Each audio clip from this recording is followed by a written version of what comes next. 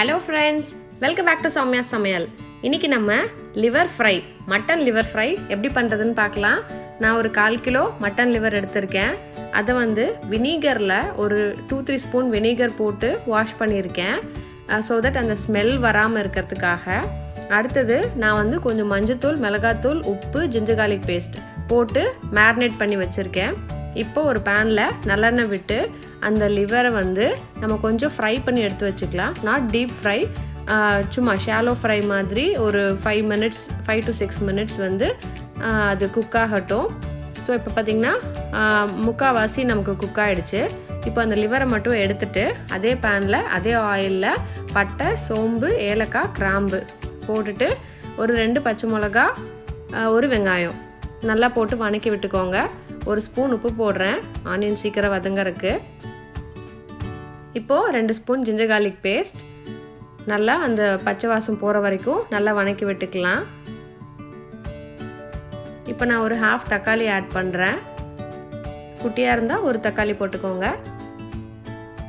இதுக்கும் ஒரு ஸ்பூன் உப்பு, சீக்கிரம் வேலை முடிக்கலாம்ல.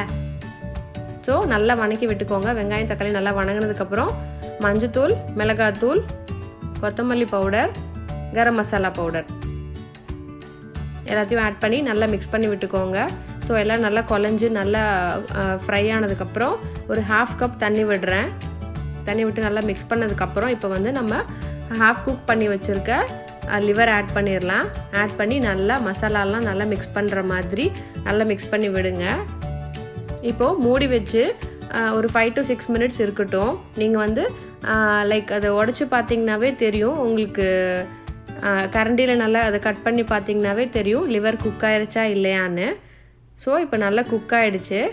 கொஞ்சம் கொத்தமல்லி தலை கட் பண்ணி போட்டிங்கன்னா நமக்கு மட்டன் லிவர் ஃப்ரை செம்மையாக ரெடி ஆகிடும். உங்களுக்கு இதில் எந்த ஸ்மெல்லுமே வராது. ஏன்னா நம்ம வந்து வினிகர் போட்டு வாஷ் பண்ணியிருக்கோம், plus marinate ginger garlic paste எல்லாம் போட்டு மேரினேட்டும் பண்ணி வச்சுருக்கோம். அதனால செம்மையாக இருக்கும். இப்போ நம்ம ரிவ்யூ கேட்கலாம். நம்ம குட்டி star Vaishant liver fry taste பண்ணி எப்படி இருக்குன்னு சொல்ல போகிறாங்க.